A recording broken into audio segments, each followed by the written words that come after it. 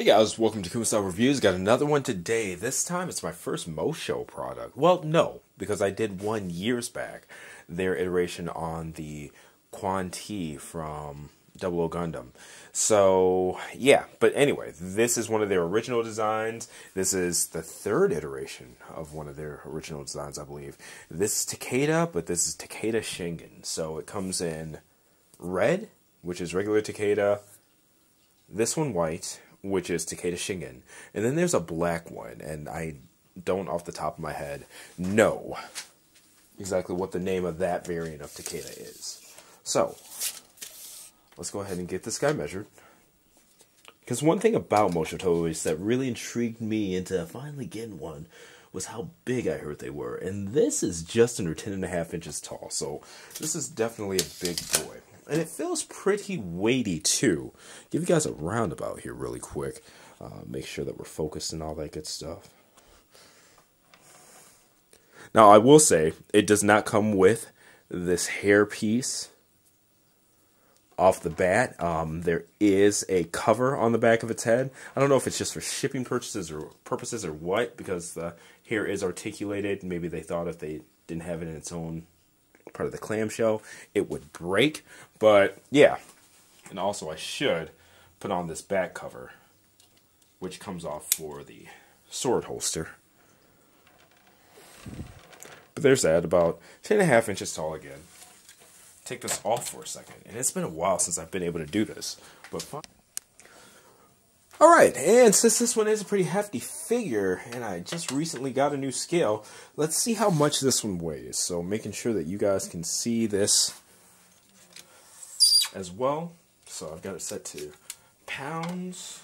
Let's go ahead and put this on. So, okay, on the scale, let's see if you guys can actually see what it says. Ah, that stinks. I have no clue why it's showing up like that, but it says 2 pounds, 4.5 ounces. So I think there are 16 ounces in a pound, so that'd put it at about 2 1/3, a little less than 2 1/3 pounds. That's just off the top of my head, so I'm sure you guys will correct me if I'm wrong, but that's what I'm thinking. So not bad. Pretty hefty feel, but not too heavy. It doesn't feel like dangerous to pick up and play and things like that. Now, looking over the accessories here, so these two parts are just big mega axe. The axe has the ability to expand and retract, and then there is a LED on it as well, activated by one of the buttons on the side there. Okay, turn that off. We'll go over that individually though. Big giant sword, that's the handle for the axe. 2 more swords, and obviously the unsheath and everything like that. There's actually a stand for the holster. Now this base is really cool. The parts actually magnet to it, and you can move them around and stuff too. So there's the base, and then there's the stand that connects to the figure. And then a variety of hands, of course. There's that piece that I was saying had to come off for the hairpiece to go on the back of his head. And then these are just armaments. So these pieces, the swords, the sheaths for the swords clip into, as well as these big giant hands. They get attached to, not only, they go over his hands like gauntlets, but they also attach to his back, so it's pretty neat. And we'll go over that. And before we get into the articulation, accessories, etc., let's go ahead and go over gimmicks. Talked about the hair piece there. He does have LEDs as well. His eyes light up, and you activate that by pushing the screen button. Right there, right above the crest on his head. And then this, it's a magnet. So, it doesn't come with a magnet, but I just made a magnet stick. It's a rare earth magnet, just attached to a metal rod. And if I remember where to place it, right there. So you got to remember the sweet spot. It's not all over its chest, it's right there. Okay, so I slide up, and then if you want to see, I'm not even great with it. Oh, I had it. But there we go. Take them all. Same thing. In rare earth magnets, it's seriously like $5 for 100 of these little guys. And the rods are like $1 for 2 feet. So if you want to make one, pretty simple. I just glued it together. All right, cleaned up the background a little bit and all those accessories and stuff like that. We've already went over them in the review, so taking them out just because it's just too cluttered. Going over the articulation. All right, and this is with the hair on, so in fact we'll start with the hair first. It does have a single joint. You could either move it so it's side to side, rotate it so it's up and down, however you want to do that one, okay? Outside of that, the hair does not move. The head, all right? So there's 2 joints. There's one where the neck meets the head and one where the neck meets the, or the head meets the neck meets the clavicle. So you'll see 2 areas of articulation there. All right, you see the neck itself moving side to side, but then the head itself can, and it is on a ball joint, so it has like the 360 and whatnot, but you got to watch out for this head piece, hair piece, whatever you want to call it. All right, the neck does extend up, so you can get a lot more out of the upward and downward movement, which I appreciate. It's nice to see. And also, if you're somebody who likes to shoot from below, have that kind of heroic stance and things like that, gives you a lot more room to actually capture the head by going down. Or extending upwards and looking down. Alright, so that's the head. Shoulder pads. Let's look at the articulation on the shoulder pads themselves. So you got that a little bit in front, and then the back flaps move all the way up. All right, there's this piece inside as well.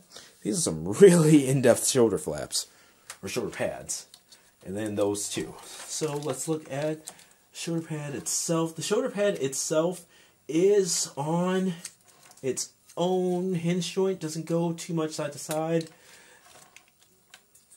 So the rest of it kind of moves around, but, all right, has a lot of butterfly, as you can see, but, all right. Parallel, and then the roundabout.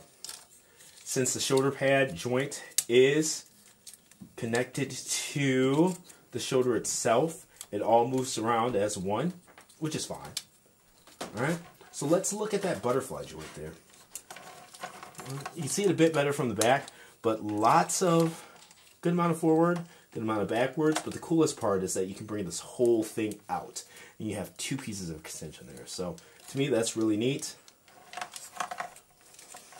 Looking at the rest of the arm here, 360 on the bicep, double jointed elbows, really nice die cast piece too. On the wrist, they do rotate all the way around, and then it does rock as well, the whole thing. And then there's a little bit more rock in the hand itself. As you guys saw, there are different types of hands that are included in this ankle guard. Has its own articulation. It pegs in and out. I wish it was kind of all one piece, but once you get the angle, it pegs in pretty easy. You can see I've taken that out way too many times. All right, so the rock, right there on the wrist. No articulation in the hands themselves. Comes with a bunch of different posed hands and things like that, specifically made for holding weapons, open, this, that, and the other, okay? Looking at the waist here. No extension or anything like that, but let's start with the ab crunch. You can see the ab crunch is already being utilized, but look at all those levels. Multiple levels of articulation for that, all right? Now, in terms of back bend, all at the waist itself, all right? But then you could go forward and stuff like that too. And really, really make some mean stances. Okay? I know that's not everybody's thing, but it's definitely my thing, so I'm impressed as all hell. Okay? Now when it comes to the waist swivel, at the waist itself, 360. Pretty awesome. Now, this crotch piece does move up and down. It's spring loaded. Watch out. I've had it come off a couple of times, but it clips right back on. Some of my friends said that their spring in there would pop out. Mine never did. It just, the spring stayed in place. This just became unclipped, so it was as easy as clipping it back on. But watch out, you'll need to refine that spring if it does by chance come out on you, okay? Now starting to look at the legs. Front skirts go straight out. These side skirts are kind of weird. They go in and out like to the side like that. And then there is some up and down as well. Okay. There's that, there's that. I feel like we're just flashing at this point, but it's really cool to see. The back comes out some. And here we go. All right, big old die-cast thighs. There is forward and back swing at the hip itself. So you can swing it down, forward, to add some room for the articulation of the side swivel. And there you go. There's the spring, and yeah, we'll pop that back on in a second. This actually gives us more room to look at the thigh articulation. So there's that.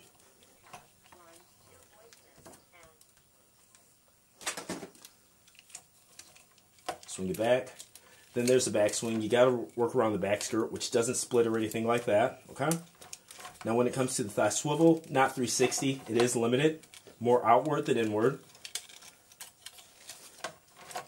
Comes to the knee joint, and you can see that thigh animation there too. Really cool. Double jointed knees. I love these die-cast parts.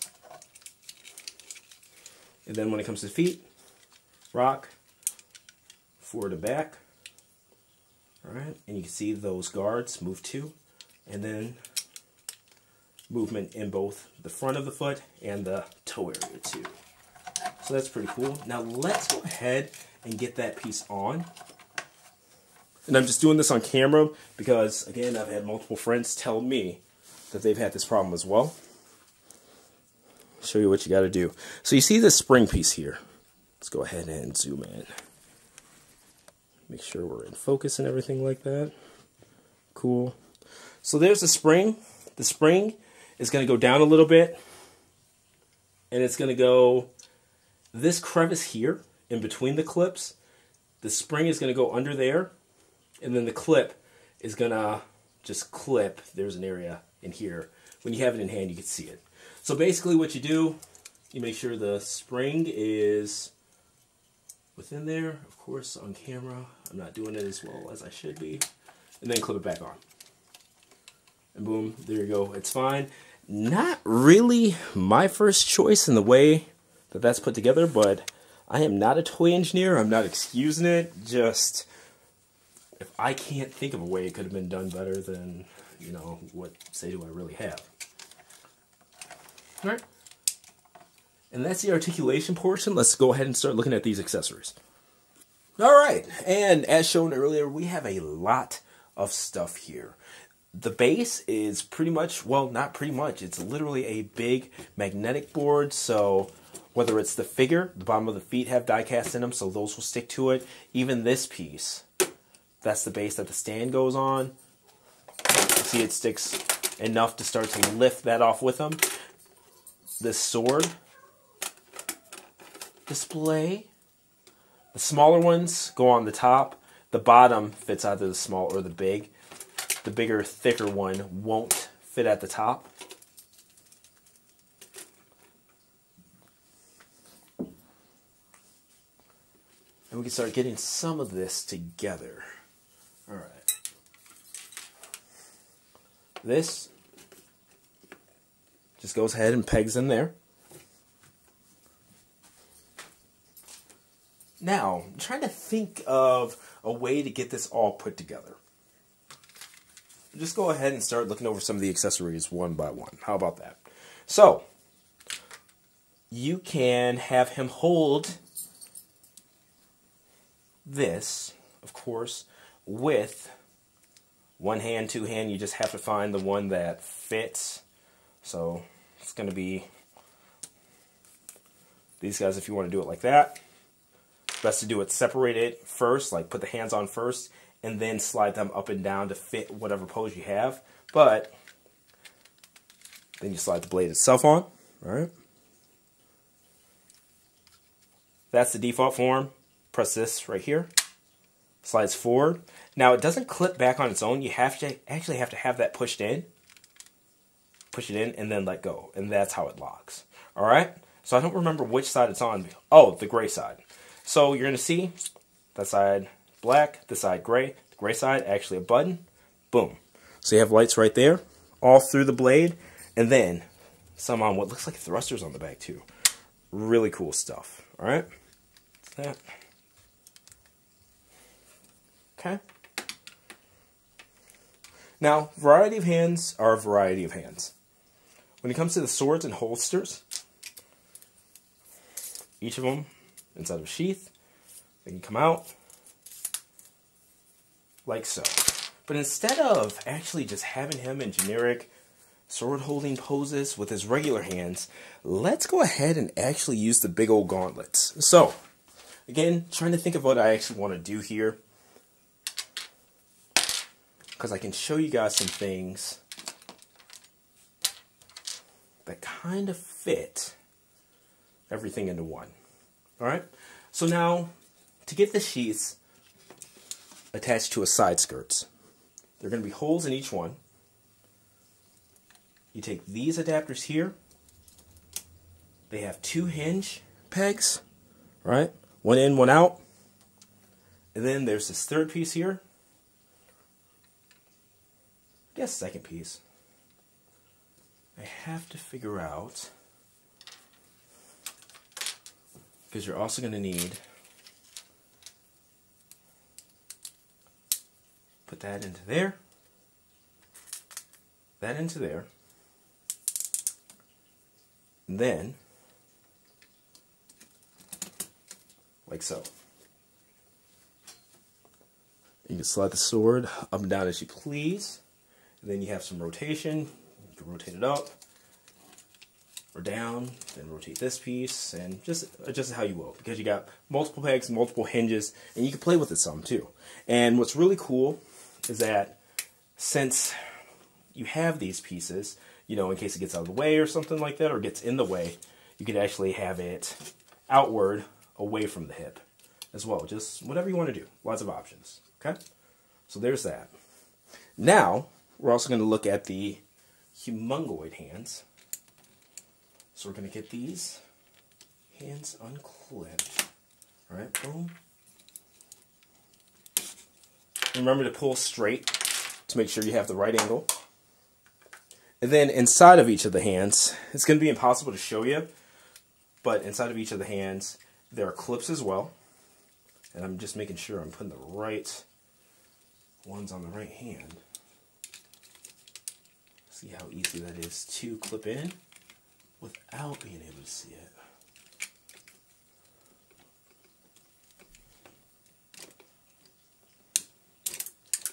Alright. That piece up top, squirt it in. Alright.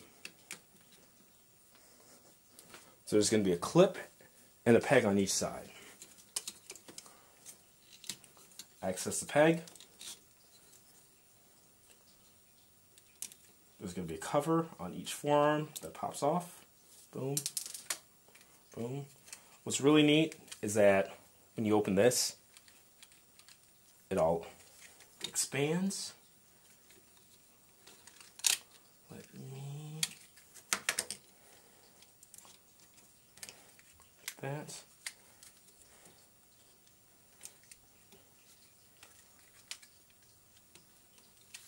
And it's hard because you have to have the wrist rotated the correct direction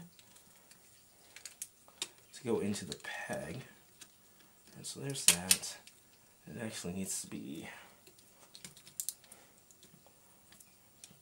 on that side. In fact, it's going to be easier if I just attach a hand.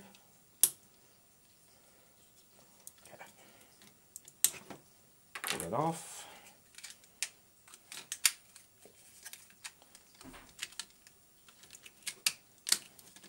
And then peg in. Okay?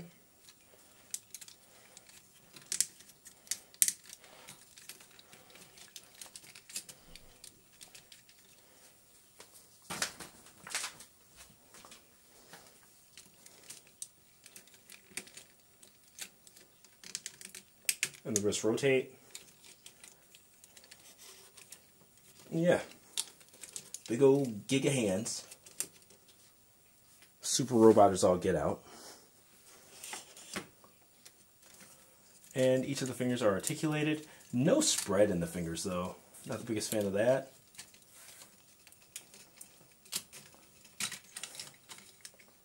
Let me actually that one in. Side. Make sure that it's pegged in. Boom. Boom. Now, the hands are actually strong enough to hold the weapons on their own without any kind of adapter. But, since I'm showing you anyway, might as well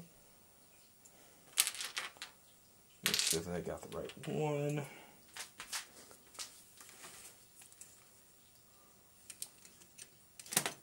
Get the adapter, however you want to do it. You can clip in the weapon first, you can put in the adapter first, however you want to do it. But once you got the adapter in,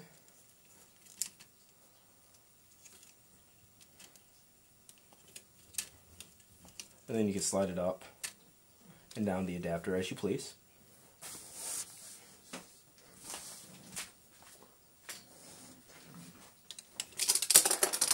So with that,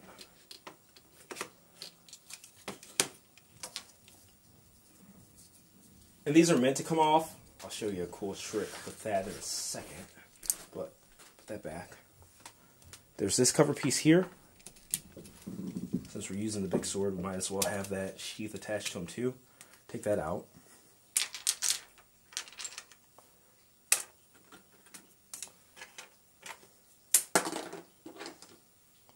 Then, depends on what way I want the sheath facing. Clip it. And then it just pegs into his back there. Slide it down to your preference, and there's that.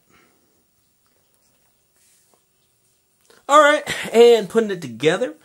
The stand is super easy. There's just a piece underneath, like that taint area, that pops off, and then the stand plugs right in. I didn't feel the need to show that on camera. Outside of that, there's nothing here that I haven't showed you. I showed you guys how to attach the arms, how the stand and base works. The cool thing about it being just a magnetized piece is that you don't need to do any adjusting or anything like that. You can just rotate this on the base however you want it to go. Just get those correct angles and stuff like that. It's really freaking cool. So let me put this out a little bit so you can see his face better. Yeah. I like that quite a bit. We showed how to activate the LEDs, how the sword attaches to the hands. Just making sure there's no hidden business here. The only thing that I did the same way that I attached this sword sheath, the bottom one, to the skirt, I just took another adapter and played right on top of that because there's an extra peg in case you want to do two. In fact, nope, there's not an extra adapter because I was going to say you could do another one if you wanted to. No, it stops at 2.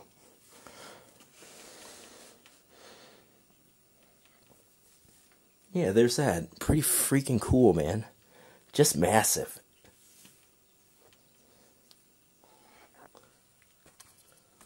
Alright, before we get you guys out of here, just want to show you one more thing. This is not in the instructions, but plenty of pictures on it online. Not hard to do, but if you want to attach the hands onto the back, you just take those shoulder pads out, which popped off earlier. Use one of these adapter pieces. Alright. Get it put in there. They don't fit snugly all the way down, which kind of dampers it, but yeah. Alright, and then you've got this piece here that you normally plug the sword holsters into. You get it in there, and once again, another one where it's not really a snug fit, but then there are 2 circles here. You can, or female pegs. Choose which one you want.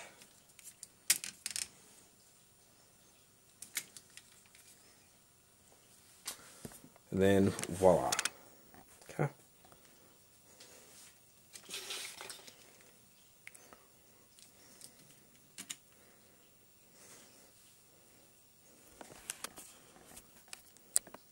Just want to make sure you guys can see it.